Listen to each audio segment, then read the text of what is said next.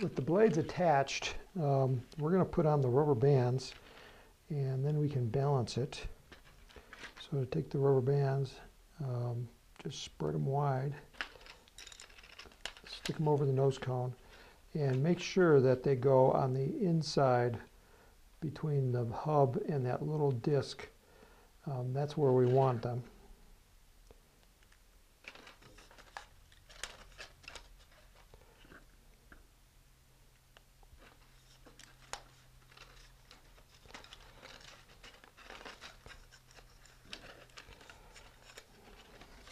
And then stretch the rubber band and get it over the top of the little hook right there on the blade, and it should spring right up.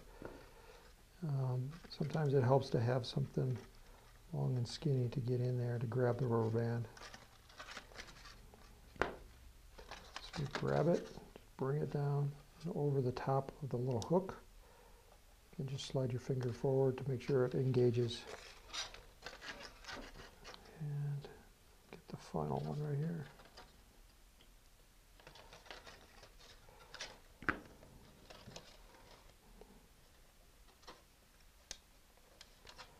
Okay, so now I got all my blades.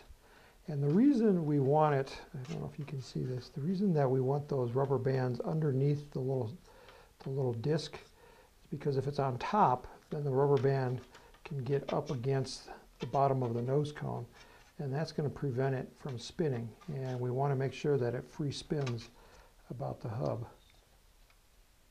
like that. Now, one blade is always going to be heavier than the other, and to find out, we'll just give it a spin. And it's going to be this blade right here that's heavier. Let me get a marker, and I'll mark that blade. So this is the heavy one. And what we want to do is to balance it so that when we spin it, no one blade is always at the bottom every time. So you're going to take the clay from your kit. So now, since that one's heaviest, I know these two are light, so I'm going to just kind of split the amount of clay, and I'm going to stick it here on the tip and press it down. This is probably way too much.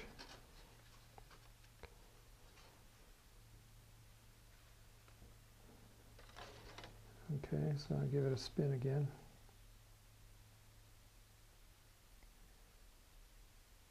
Okay, so now these two are heavier, so here's my black dot. It's on top. So now I'll start pulling some weight off.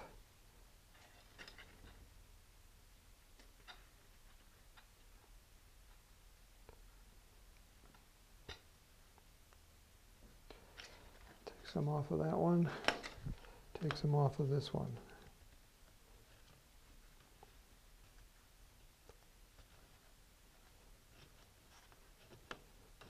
Okay, see how I pressed it down like that? Okay, then get it horizontal and give it another spin. All right, so now my heaviest one is still on the bottom, so I took off too much. So I'll put a little bit back on.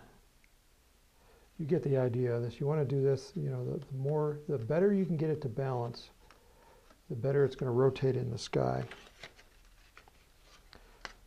It takes out the wobble when it's rotating. If you got one blade that's heavier, it's always going to wobble around that one blade, and that's why we want to balance it.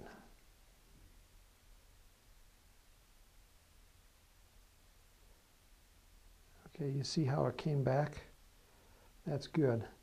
We are getting really close, and you get the idea on how to balance it. Just keep balancing it until no matter which way you spin it, it comes out to a different one in the bottom every time. Okay, so this one came up twice, so this one's probably just a little bit too heavy, so I'll just pull a little bit off. Give it one final spin.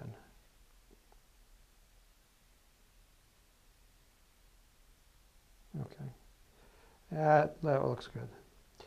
Okay, so then we can fold the blades up, and when you fold these, make sure that the rubber bands aren't going to get caught in the corners right here along the support arm. So I just kind of spread them apart. Now when you spread them apart, don't spread them too wide, just maybe 1/8 of an inch, so that they're not into the groove. You know, this blue one here is definitely in the groove, so I have to pull it out. Just like that. That one looks good. This side looks good. This side looks a little tight. So spread it out. And that will make sure that they're going to pop open every time. See, I'm hooked on the bottom, but see how it pops open. It wants to go. And then we can take it and we can put it into the tube. Ideally, you want to put the string in first, but because the blades want to open up on me, I'm going to put it in second.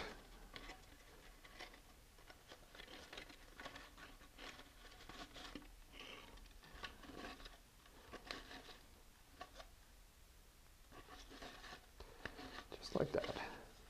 Okay. And when you get to this point where the little hooks are, it's going to want to catch on one of them. So you just kind of wiggle it back and forth until you get them to go, and it will slide right in.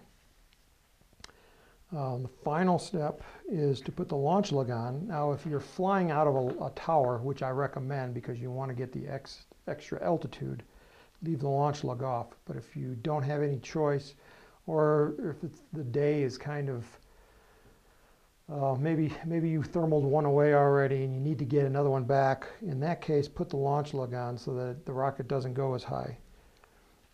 Oh, actually, there's one more step, and that's to make sure that the length is right. And so I'm going to back up. I'm going to do that first before I put the launch lug on, because it's going to affect where the launch lug goes. So in the next video, I'll show you how to do both.